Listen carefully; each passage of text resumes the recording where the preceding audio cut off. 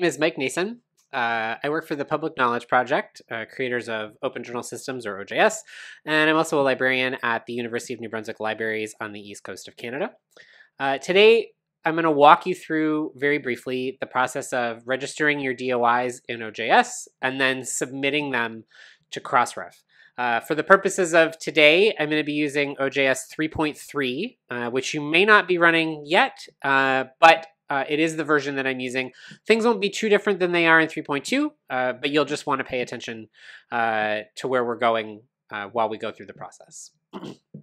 So this is our example journal that I'm going to be submitting content to. And the first thing I'm going to do is walk you through turning on and then configuring the DOI plugin.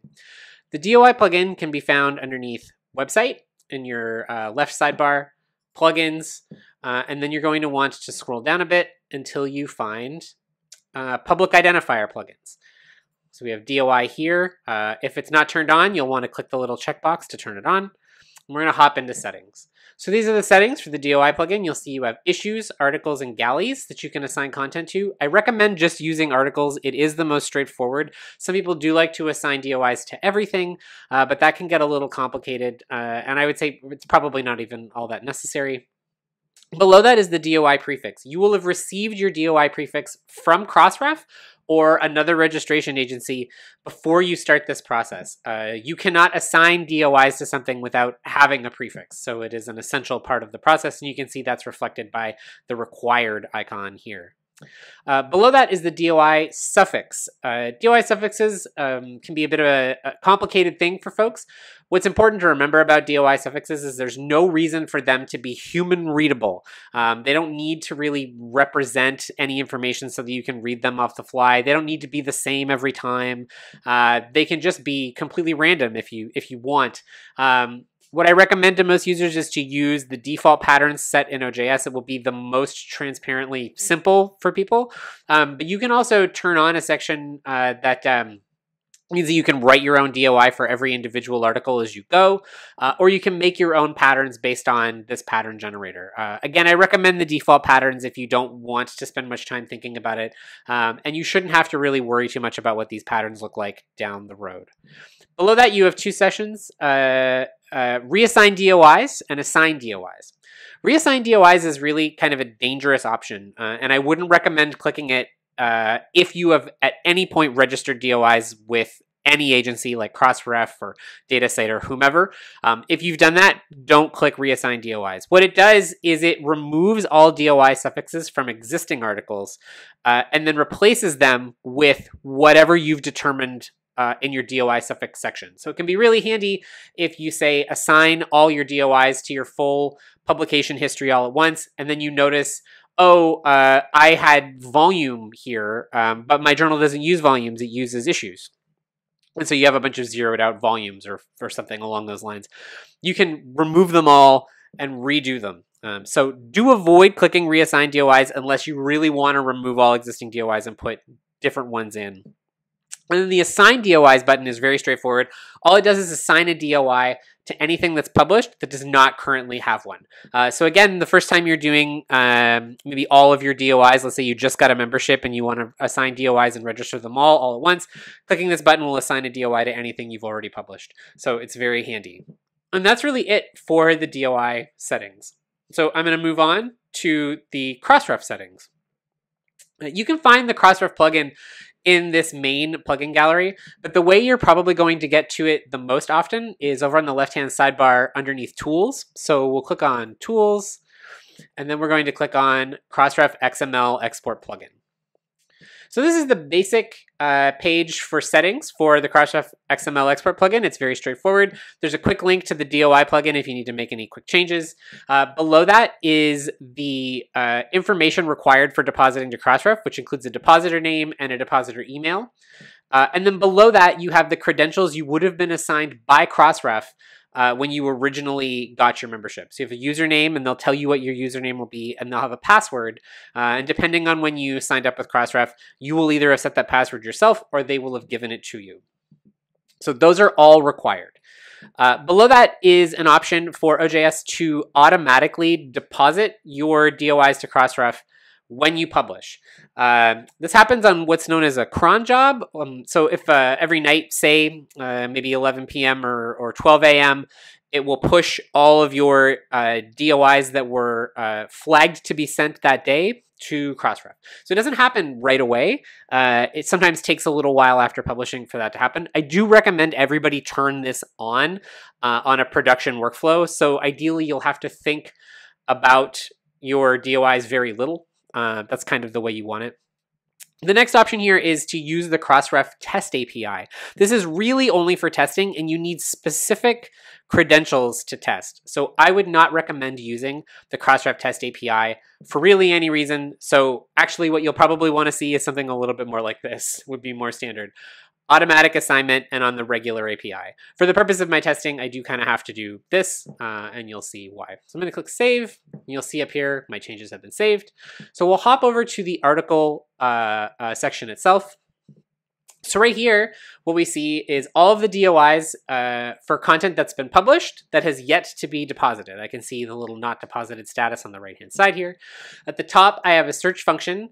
So I can search for specific article titles or authors if I want. That's probably not super common, but below that, I can search for specific issues, and it will filter out based on the issue I want to publish in. And I can also filter out by status. So if I want to look at all the content that's not deposited or all the stuff that's failed, for example, I can just search for and get that content back. Below that, we have the actual DOIs and articles themselves. So we have a little select button that we'll need to select in order to deposit, export, or mark active, and I'll get to that in a second. We have the article ID. Every ID or every article in OJS has a unique identifier, and this is the one for this particular article. And you'll see the same number is actually in the DOI suffix itself. It's part of the suffix that we've generated. We can see the author and title, the issue that that article is in, and then the DOI that we're going to have when we publish, and the status. And that exists for all of the articles that we've shown here. If I click on the title, I go to the publication workflow of that article. And if I click on the issue, I will be able to view the issue in which it was published. Below this, we have a checkbox for validating the XML. So when you're doing your registration, say by hand, so if I was going to register all of these right now, and I clicked validate XML and I clicked deposit, the first thing the plugin would do would be to check to make sure that the XML that's being deposited to Crossref is valid. The downside to this is that it's kind of slow. So if you're doing maybe 15 or 20 of these at once, it's going to really slow down the process if you have validate XML. But it's great if you only have a handful, and you can kind of get an error before you would normally get a failed deposit. So it's just a nice way to check your work while you're depositing. Below that is an option for only validating the export, but not downloading the file. This is a quick way to sort of check to see if your XML is valid in general. If this is checked and you click all these and you click export, it will tell you whether or not your XML is valid, and that's it.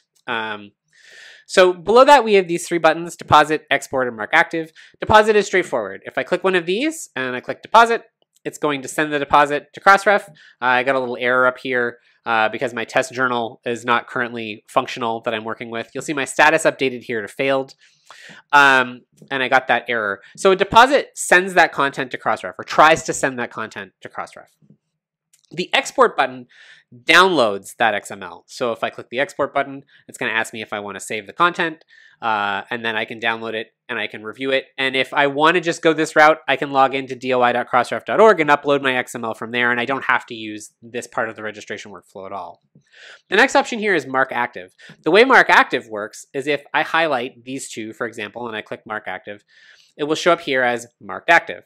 The use case is that if I uploaded the XML in another place, but I wanted to indicate here that I had deposited those DOIs, marked active indicates that I've deposited those DOIs elsewhere, and then I don't need to worry about registering them here. So that's really all there is to the plugin. As you go through, you can click article by article and deposit. Again, I got a failure because I'm not in an actual production environment, but that's how you would do the work. And then the one thing I want to show you on top of this is where the DOI actually gets assigned in the publication workflow. So in order to see that, it's actually part of the way submissions work in OJS. So I'll show you by clicking on this specific title what a publication workflow looks like in OJS. I can see that this version's been published, but that's okay. I can just unpublish it quickly. Not a big deal. So let's say this is an article I'm about to publish. If I go to issue, I can see which issue I'm going to publish it in. I know it's going to go in volume number 1, number 3. I can see that it's going to go under articles. I can put page numbers in here. Here's the publication date. I can check the metadata to make sure all of our metadata is set. So we have title and abstract, we have contributors, all of the names of the people who have contributed content.